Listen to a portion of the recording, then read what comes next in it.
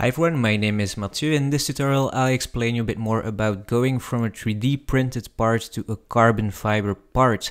So we'll go through some steps making the molds, then we'll proceed by making the part itself. So we'll be using some carbon fiber and using the resin infusion technique to create a good part.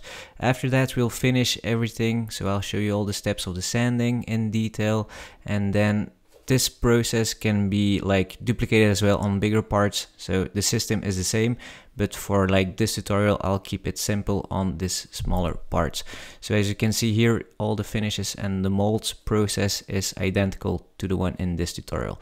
So the part was 3D printed, so I did it in two parts, glued them together, and then used this bondo to finish the edges of the print. So this was printed on a 0.2 layer height, and if you 3D print, you know that you'll get layer lines causing the little edges that you get. So how do we solve that?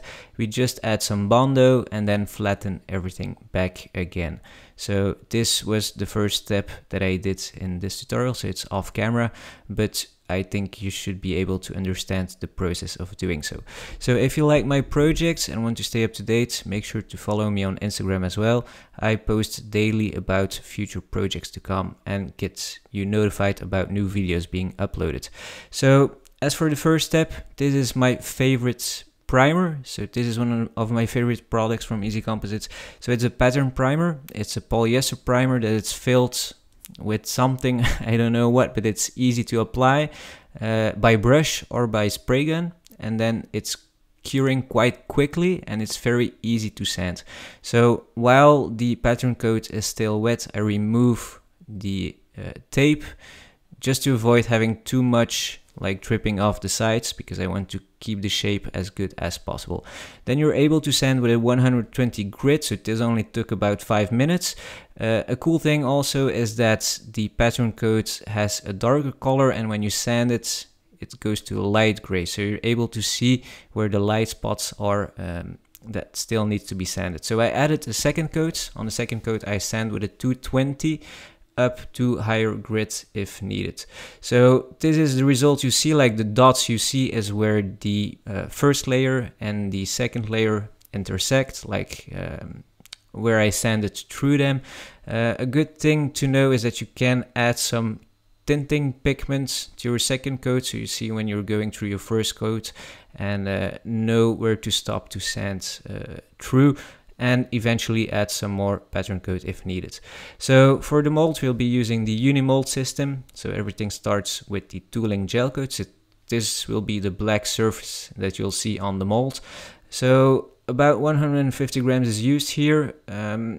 Just try to apply it in an even way, so you get an even layer all over your part. I do this by going in a horizontal wave and then vertical way over the part. So mostly I do the gel coat at night, and then I'll wait till the morning, so about 8 hours. That way I'm sure it's cured enough, because otherwise you can get some print through of this layer coming on top. So we're using the coupling coat that will make a good bond in between the gel coat and the tooling resin coming on top of this. So I'm using a roller just to make sure that I remove all the air bubbles and evenly put the coupling coat all over the part. So for the first part we used a 100 grams square meter. For the second, the finishing coat being the Unimold tooling resin, we'll use a 400 grams in chop strands in 4 layers. So firstly I apply a layer of resin on top of the coupling coat, then add the fiberglass, and then go over everything with the roller just to make sure that the resin is evenly dispersed all over the place, or all over the part I mean. And then I just use the roller again to finish everything, and then the day after, or eventually after a post cure in the oven, you're able to trim the edges, because otherwise this would be very hard to remove. So the edges are removed, and then thanks to the good release agent we are able to demold the part. So by using wedges, I'm able to go in between the layers of the base plate and the mold, and here we have it. So take note that the finish of your mold will have exactly the same finish as from the pattern you're using, so the plug of the master. And so minor scratches are still visible. So a good thing is to polish the molds afterwards. So you go through some sanding. So I'm using some sandpaper, as you can have seen, like going from a coarse to a finer grit, finished by some polishing. So is it that important to have like super glossy molds? In this case, not. I'll be sanding the part after. Eventually, you might even use some clear coats to have some good UV stability onto the part, so to prevent it from yellowing. So I'm going to go for a polished mold. So I go till 100 grit wet sanding, and then use the 2 polishing compounds with a soft and a hard polishing pad. So leaving us with the results you'll see here. So this is a good finish. You can go even higher till a 2000 grit or even 3000. For a part like this, it doesn't really matter. Normally if you go till 500, you should be okay with some molds for use. So the next step is, again, so the release agents. If you're not using the release agents, your part will get stuck. So it's very important to use the release agents. I apply 5 layers. I do not buff it off in between the layers, and just let it dry 15 minutes in between, and then 1 hour before doing the layup, to make sure that all the materials into that release agent cast off and only the release is left onto the mold. So for the vacuum bag, I've used so for the part I've used a 650 grams carbon fiber with a 300 biaxial in between, followed by a 600 grams again. Then obviously you need the peel ply. So the peel ply will enable you to remove the infusion mesh that is on top of that. So the infusion mesh will make it possible for the resin to flow through your part. And then we have the resin in and resin out channels, followed by the vacuum bag. So I make sure I have a perfect vacuum. There's no need to do an infusion if you still have leaks, because it will cause a lot of problems. And then I'm using the IN2 infusion resin with some fast and slow hardener mixed into it. So here's the thing. So the infusion, you'll see me throttle with the clamp just to make sure that the infusion is not going too fast, because this is a main problem with pinholes. So it goes over the first layer, like the top layers, but the resin is not going at the same speed at the mold side layers. So this is mostly causing some air being trapped, causing some pinholes. So this is the way to go. At the end, I close it with 2 clamps just to make sure there's no leak on the clamp. I had it in the past, so from now on I always use 2 clamps to make sure that everything is curing overnight in a full vacuum. So no air is going into the part, because this will cause some problems with the finish of your parts.